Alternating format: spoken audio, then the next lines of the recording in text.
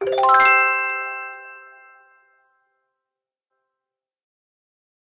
んにちは。国立国語研究所の木部と申します。今日は方言アクセントの多様性という題でお話をしたいと思います。どうぞよろしくお願いいたします。講義の流れですけれども、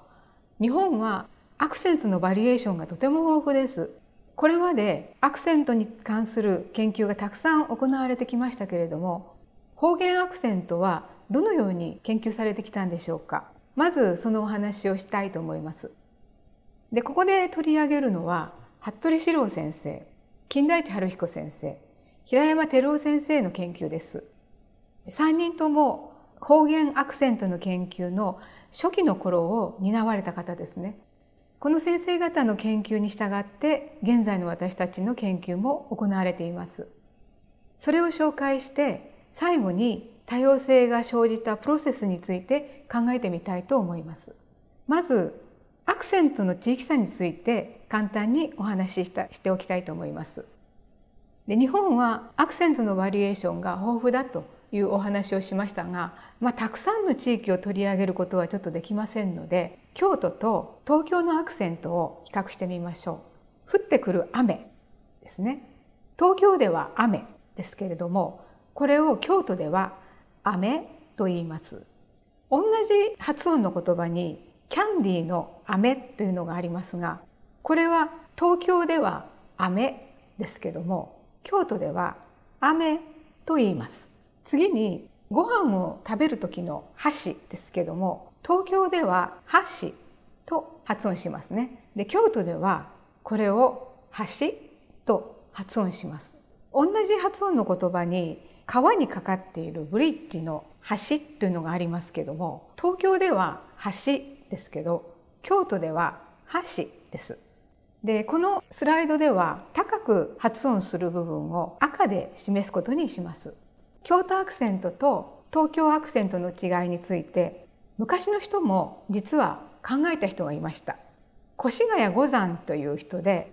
物類証拠という方言を扱った本を書いた人です。1775年に刊行されていますけども、この越谷五山という人がこういうふうに述べてます。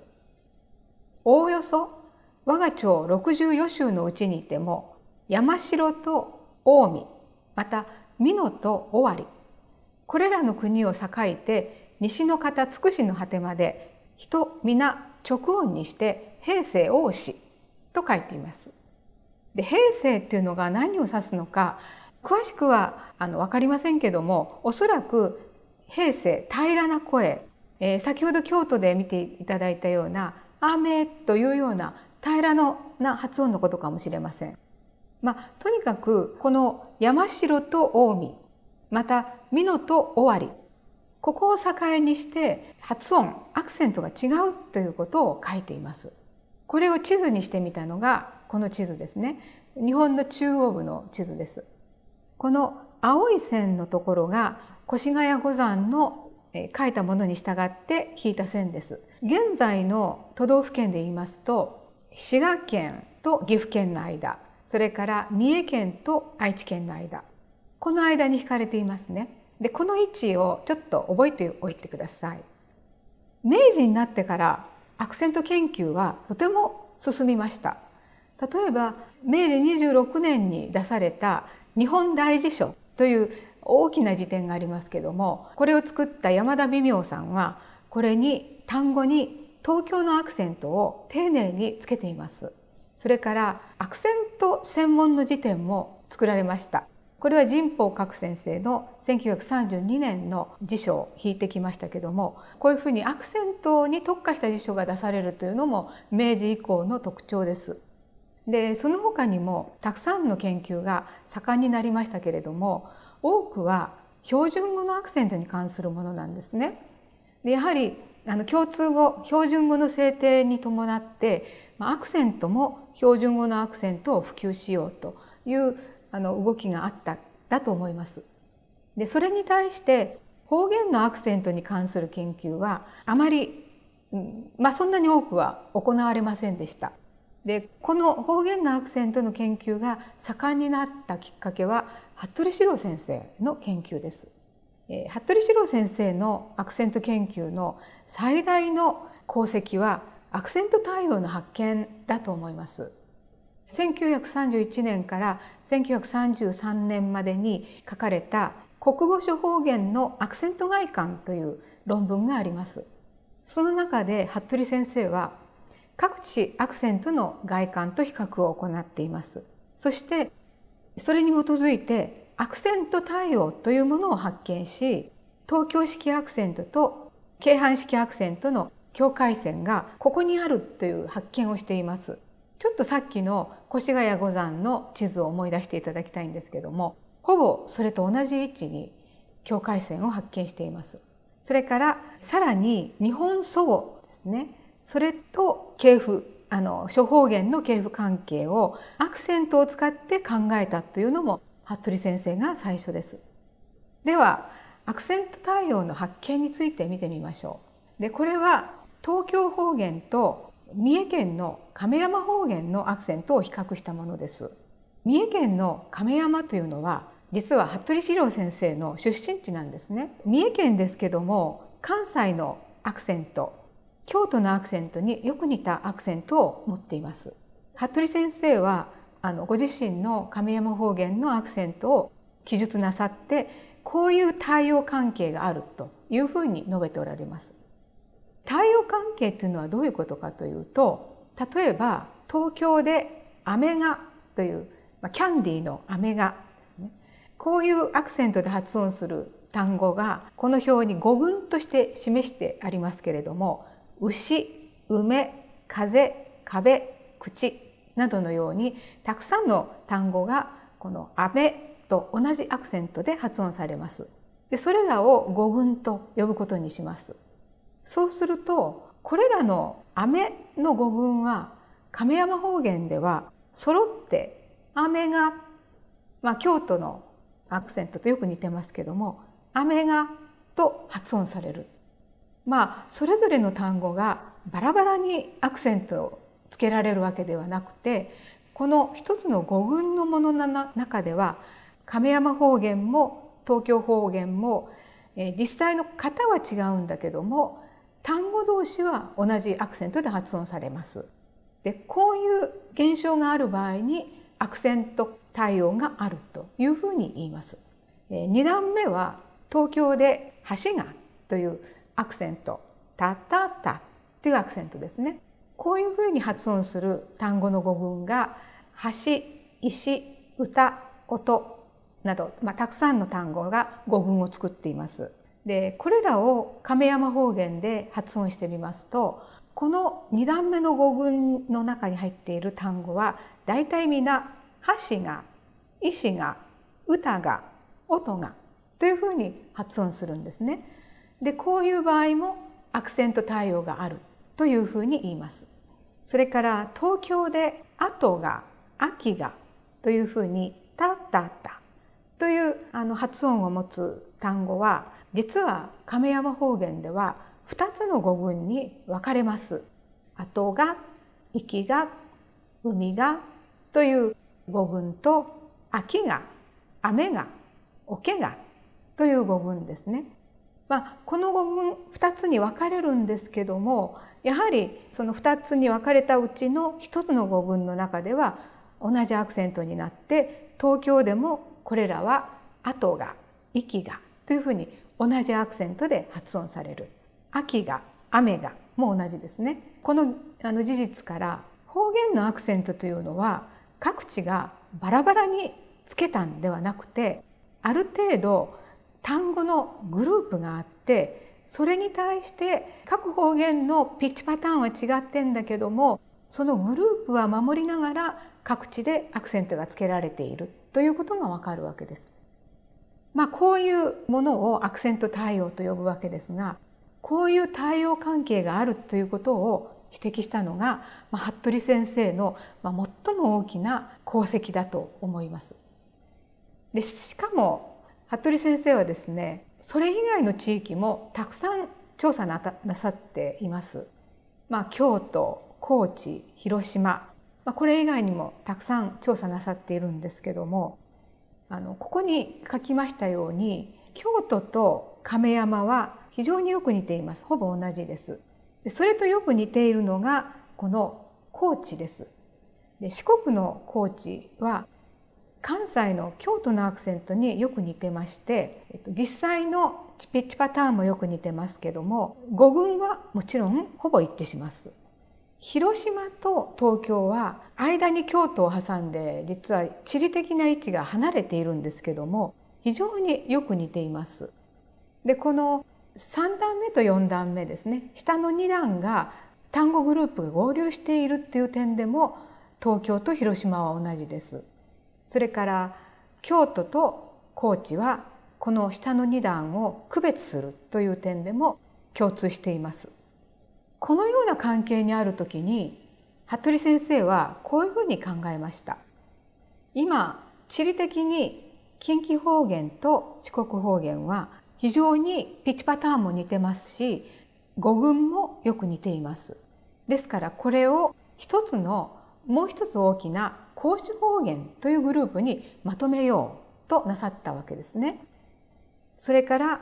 東方方言、関東の東の方の方言ですね。それと広島山陽道の方言はやはりアクセントのピッチパターンの点でもよく似てますし、単語グループ語群の点でもよく一致しています。ですからこの2つをまとめてオツシュ方言と呼ぼうというふうに考えました。で先ほどの表で見ましたように、この甲州方言とオツシュ方言同士も単語グループの対応関係があるわけですね。ということはこれらが全く無関係にアクセントをつけたとは考えられない。つまりもっと上の親の段階、祖母の段階にこの語群といいますか単語グループがあって、それに何らか同じアクセントがつけられていて、それをいろんな方言が受け取って現在のこの甲州方言やオツシュ方言が出来上がったというふうに考えたわけです。ですから同じ親から生まれた姉妹の関係にある、兄弟の関係にあるのが甲州方言、オツシュ方言だというふうに考えられるわけですね。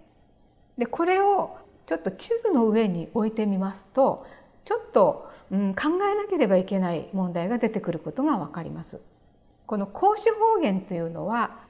近畿と四国ですから、日本の、この本州、それから四国のこの真ん中辺に位置します。それに対してオツシュ方言というのは東方、東の方とそれから山陽道、近畿を挟んで西側にありますから、こういう位置関係にあります。でこの2つをオツシュ方言としてまとめることができます。でこの2つは、同じ親から生まれたとしか考えられないくらい対応関係を持ってますので、親を等しくする、こういう、図が描けるわけですけども、問題はですね、オツシュ方言と呼ばれた山陽道と東方とが甲州を挟んで両側に地理的には分かれているということなんですね。同じ親から生まれて兄弟関係になって、その兄弟のまたちょっと離れ離れになってしまうというような位置関係にあるわけです。でこういうことがどうやって起きたのかということがちょっと不思議な点です。で次に服部四郎先生の大きな功績はですね、今甲州、オツシュと言いましたけども、この2つのアクセントの境界線のうちの一つがですね、どこにあるかというのを発見したという点にあります。で服部先生はこの亀山というところのご出身で、亀山は京都とよく似たアクセントを持っていますので、大学で東京大学にいらした時に東京のアクセントと亀山を含めた京阪式アクセントは一体どこで変わるんだろうか、あるいは地理的に少しずつ変わるのだろうか、あるいはどこかで突然変わるのだろうかと、これを不思議に思われたわけですね。それでこの東京から亀山までの地理的な地点の何地点かを選んでそれぞれアクセント調査をなさったわけです。そしたらですね、こういうことが分かりました。大きく変わるのはこの三重県に入って長島というところと桑名というところがありますけども、これは大きな川の河口ですけども、この長島から桑名に入った途端に関西式に変わる。長島までは東京式なんだけども、桑名に入ると関西式になるという境界線を発見なさったわけです。でこれはこういう分布をする。左側が関西式、右側が東京式ということになりますけども、先ほど見ました1775年の越谷五山の線と非常によく一致しているわけです。ですから昔の人もだいたいこの辺りでアクセントが変わるという観察はしていたようです。以上が服部先生のご研究ですけども、次に金田一春彦先生のご研究を紹介したいと思います。で金田一先生はもちろんたくさんの方言の調査をなさってますけども、一番最初はこの文献資料によるアクセント研究のご論文を書かれたんですね。でその題目が現代諸方言の比較から見た平安朝アクセント、特に日本説明詩につきてというご論文です。アクセントがどうも日本の古い祖母まで遡ることができそうだと。でそれをもとにして日本の方言の形成過程がもしかしたら明らかにできるかもしれないということを服部先生は示唆なさったわけですけども、だとすると、日本のアクセントの文献的にできるだけ古く遡れる状況を知る、これはとても重要なことになるわけです。それから方言のアクセントとも重ね合わせて文献で追求できる古い日本のアクセントってどんなものかということを、金田一先生は明らかになさろうとしたわけですね。その時にこういう類従名義称という小点、小点というのがアクセント符号なんですけれども、それがたくさん付けられた本があります。で写本は鎌倉時代に入ってからなんですけども、内容は平安時代のアクセントを反映していると言われています。でこれは国立国会図書館のデジタルコレクションというところからコピーをしてきました。ここが画像を公開していますので、これはとてもいいコレクションですね。ちょっとちっちゃくて見にくいのでこの部分を拡大してみましょう。見えますでしょうか。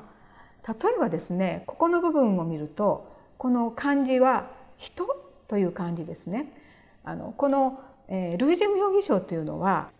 今の感覚でいうと漢和辞典にあたるものです。でまず漢字が挙げられてまして、それに発音の仕方だとか、それから和語がカタカナで書いてあります。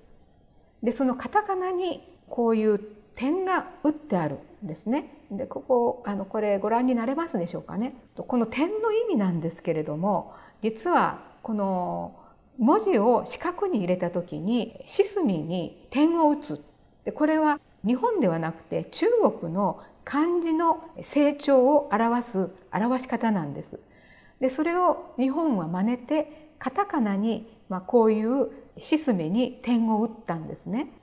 でもう詳しい説明は省きますけども、左上を上昇、左下を表彰というふうに呼んでいます。金田一先生はこれをですね、上昇は公平帳、表彰は低平帳ではないかというふうに復元なさっています。そうするとですね、この人という単語には上昇、表彰というアクセント符号が小点が打たれていますので、当時のアクセントは高い低い、つまり人というアクセントだったのではないかというふうに復元できるわけですね。類従名義称にはこういう小点が打たれた単語がものすごくたくさんあるんです。でこれを金田一先生は集められたわけですね。でそうすると二拍名詞には4つのアクセント型があるということを発見なさいました。2つの文字にジョージョーというアクセントが打たれている。復元してみると雨、牛、梅、風のようになりますね。それから2段目は上氷というアクセントが打たれている。橋、石、歌、音となりますね。それから3段目はひょうひょう。これは低い低いというふうになりますので、ちょっと現代語にはこういうアクセントないんですけども、平安時代には足、池、犬、馬、多分こんなアクセントだったんじゃないかというふうに復元できます。それから表情というふうに打たれている単語、これが後、息、海、帯、こういう単語ですね。それから秋、雨、桶、影、こういうものに表情というアクセント符号が打たれています。でそうするとこれどこかで聞いたような気がするなと思いませんでしょうかね。最初に見ました現代京都方言アクセントと実はよく似ているんです。で右側に赤い字で高い部分を示したのが現代京都アクセントですけども、一番上は現代京都では雨がですね。で類似名義称でも上々というアクセントが付けられています。それから2段目は橋がで類似名義称でも上氷というアクセントが付けられています。足がでこれが現代と類似名義称と違う部分ですね。で現代京都では橋がと同じで足がたったたというアクセントなんですけども、類似名義称では足のグループはててひょうひょうというアクセントが付けられています。これはおそらく現代に至るまでに変化したんじゃないか。現代はててというアクセントは京都にはありませんので変化したんではないかというふうに考えられます。それから後と秋というのはがをつけると後が秋がというふうに現代京都ではこの2種類に分かれますけども、類似名義称では残念ながらががつけられた例があまりないので、どちらも表情というふうに焦点が打たれています。こういう対応関係、線で結んだような対応関係が現代京都と平安時代の京都の資料の類似名義称の間に成り立つということがわかるわけです。これを発見したのがこの金田一先生のとても大きな業績だと思います。これをもとにしてですね、金田一先生はこういう対応から二拍名詞には5つの語群があったのではないかというふうに考えたわけですね。でそれが古い形であると考えたわけです。この5つの語群を表にするとこんな形です。平安京都を真ん中に黄色で示しました。でこの一番左の語群に挙げましたように1から5まで5つの語群を設定して、これがもともとの語群ではないかと考えたわけです。でこの二拍名詞5つの語群は1955年の国語学辞典という辞典のこれは学会が編集した辞典ですけれども、その表に載せられることになりました。でこの後ですね、アクセント研究はもう爆発的に盛んになるわけです。でなぜかというと、この単語を持っていって現地で調べればですね、アクセントのその地域の特徴がわかるわけですね。もちろん5つを丁寧に発音し分ける地域はこれはとても古いものをそのまま残してるんじゃないかということになるわけです。でこの5つを発音の仕方がどういうふうに変わったか、それを見ることによってこの地域のアクセントは平安時代からどういうふうにして変わったのかということを考えることができるわけですね。これでアクセント研究、方言アクセントの研究はもう爆発的に盛んになりました。でもう一人の方、平山輝男先生はですね、鹿児島の出身の方です。鹿児島というか都城の出身の方ですけども、九州のアクセントについてとても興味深い研究をなさっています。実は今まで述べた東京のアクセントとも京都のアクセントとも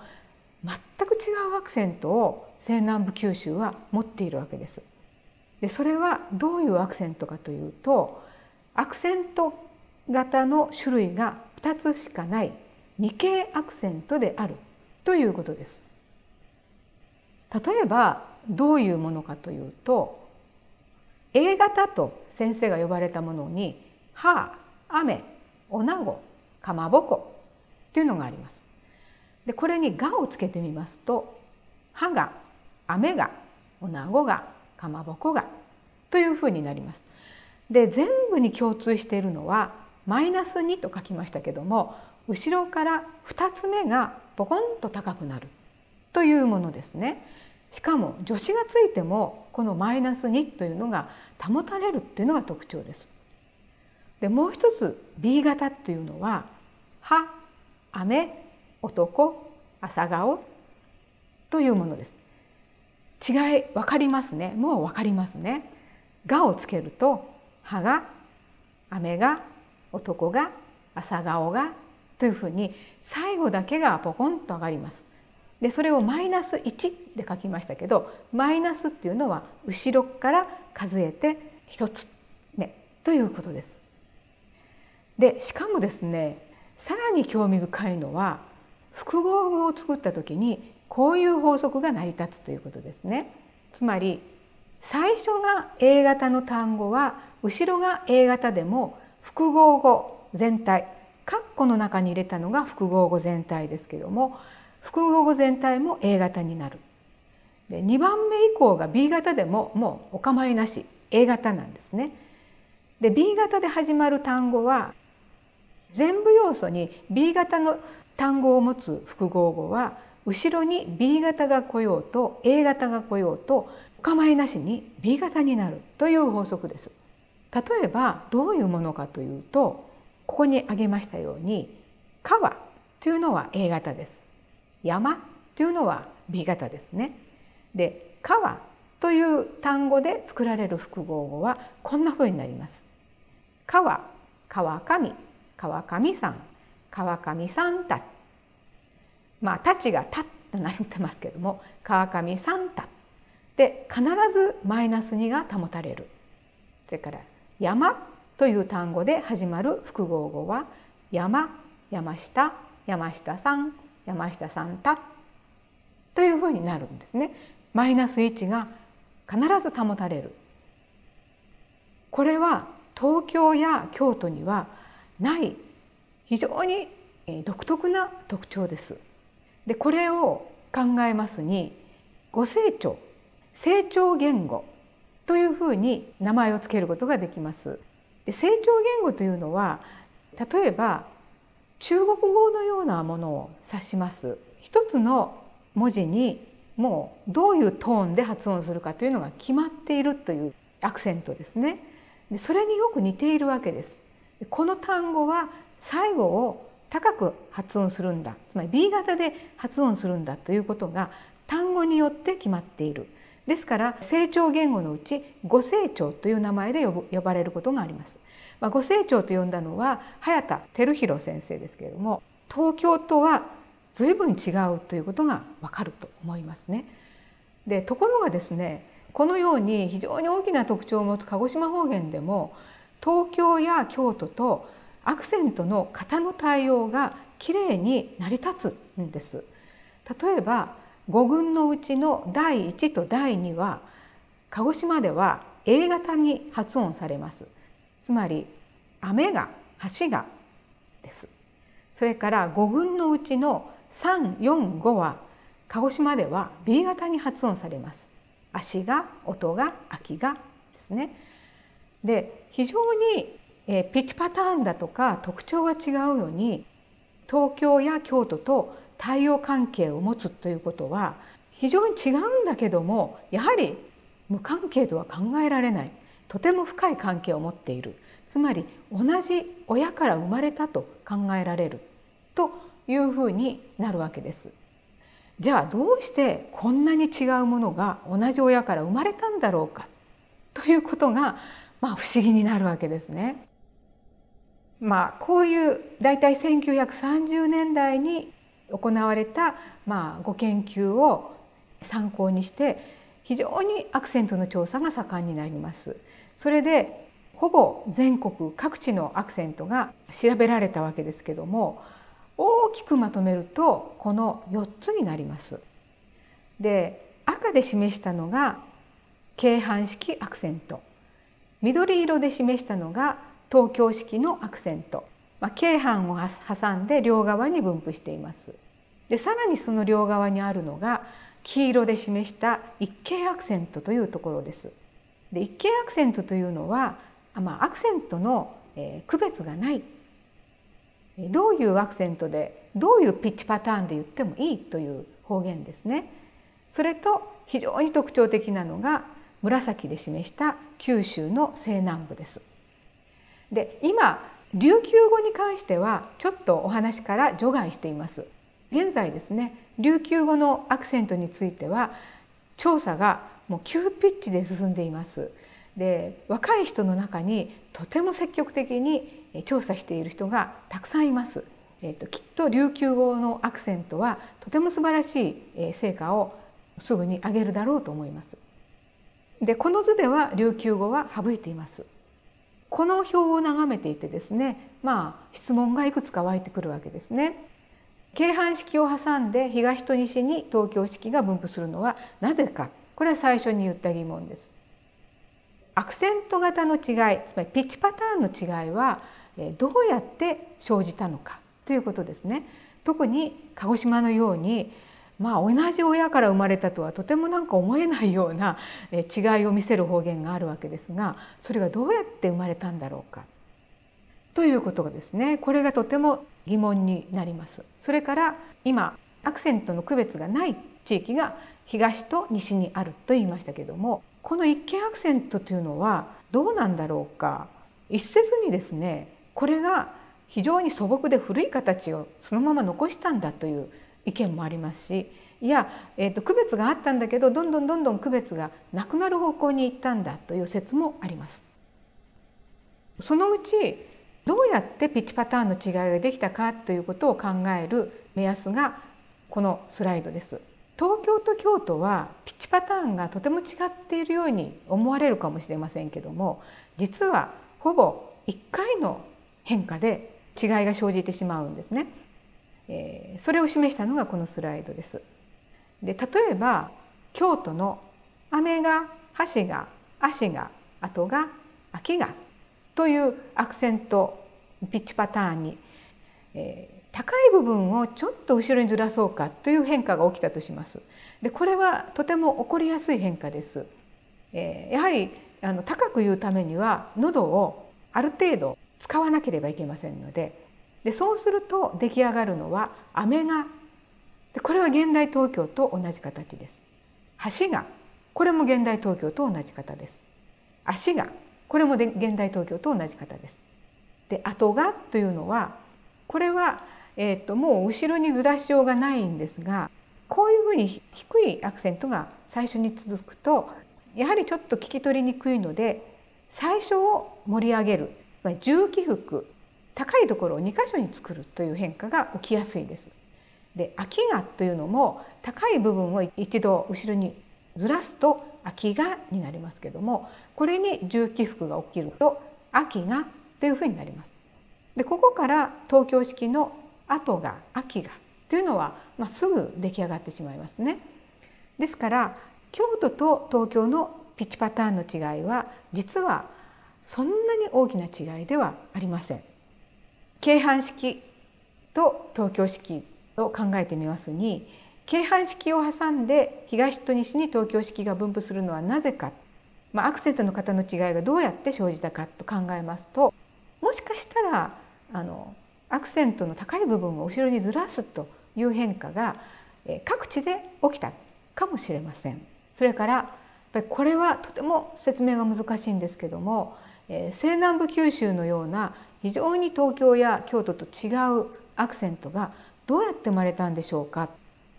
一つの考え方として親ってですね、祖母に両方の特徴を持つ祖母を立てる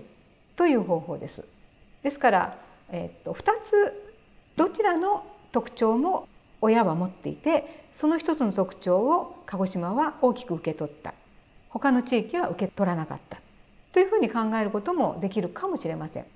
京都にはちょっとトーンの特徴が入っているんですけども、東京にはトーンの特徴はありません。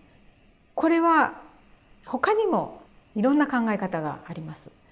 例えば東京のようなものから鹿児島のように変わる可能性ってあるんでしょうか。書くと書きましたけど、今まで書くという言葉は使っていませんけれども、書くというのは、東京のアクセントのとても大きな特徴です。で、そういう特徴から鹿児島のような成長の特徴へ変わるということがもしかしたらあったかもしれません。逆に鹿児島のような成長という特徴から東京のような書くという特徴に変わるということがあったかもしれません。で、これはまだまだとても疑問の多い部分です。それでは、最後に、これからの課題についてお話ししておきたいと思います。で、今まで、述べてきたようにたくさんの研究がなされましたけれども、まだまだこれから私たちがやることはたくさん残っています。例えば今までは200名詞の調査が中心でしたけれども、もっと長い単位のアクセント調査が必要です。例えば3拍以上の語のアクセント、3拍以上になりますと大抵外来語あるいは複合語という単語になります。これらのアクセントはまだまだ調査が不足しています。それから動詞や形容詞の活用形のアクセントの調査も必要です。で、動詞や形容詞はその後ろに助動詞や助詞をつけてどんどん長くなっていきますから、長い単位のアクセント調査という意味でも動詞や形容詞の活用形のアクセントの調査はこれからとても重要になります。で、皆さんも各地でこういう長い単位の単語のアクセント調査をこれからもどんどんやってみてください。参考文献は以上のようになります。どうもありがとうございました。